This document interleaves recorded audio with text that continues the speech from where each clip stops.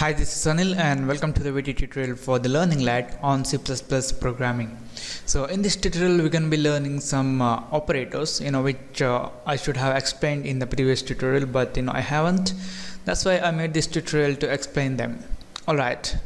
So in this tutorial we're going to be learning about the modulus operator, which is used to get the remainder of a division operation, and then we're going to learn some shorthand operators which are commonly used in programming. For example, plus equal to, minus equal to, multiplication equal to, divide equal to, then mod equal to. Alright, let's begin. So first we're going to learn about this modulus operator. So this modulus operator is used to get the remainder of a division operation. So the operator is this percentage symbol. So when we use this modulus operator, we get the remainder. So let's see how to use it in our program. So just for the demonstration purpose, what I'm going to do is I'm going to create two variables, which is of type integers, and I'm going to call it as num1, and I'm going to initialize this one to a value of 20, and then I'm going to create another variable called num2, and I'm going to initialize this to a value of 10. So the next thing that we're going to do is we're going to use this modulus operator and print out the remainder value which is received from that operation. So I'm going to use a cout. Then we need to do the modulus operator, which is num1 mod num2. So that's it. I'm going to save this program, go to build and run. You guys can see here the result is 0.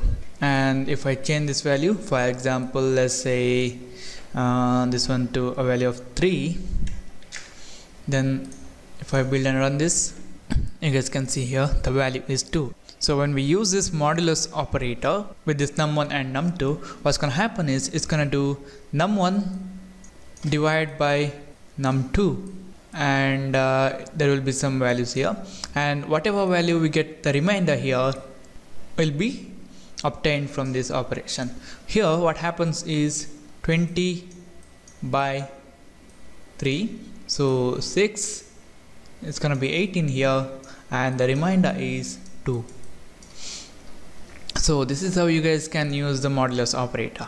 Alright, the next thing is about some shorthands which are very normally used in programming, and they are the plus equal to, minus equal to, multiply equal to, divide equal to, and modulus equal to. So which is nothing but, let's say here in this operation we want to add num1 plus num2, and we want to store the result in num1. So what we can do is num1 equal to num1 plus num2.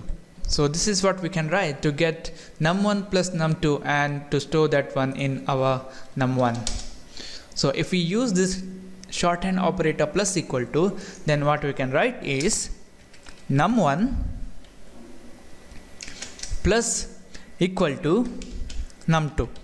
So it's gonna reduce some typing time. So we can say that this num1 plus equal to num2 is equal to num1 equal to num1 plus num2. Alright, so just to demonstrate it, I'm gonna print out the value, and I'm gonna remove the previous statement, and it's gonna be cout num1. I'm gonna save this, build and run.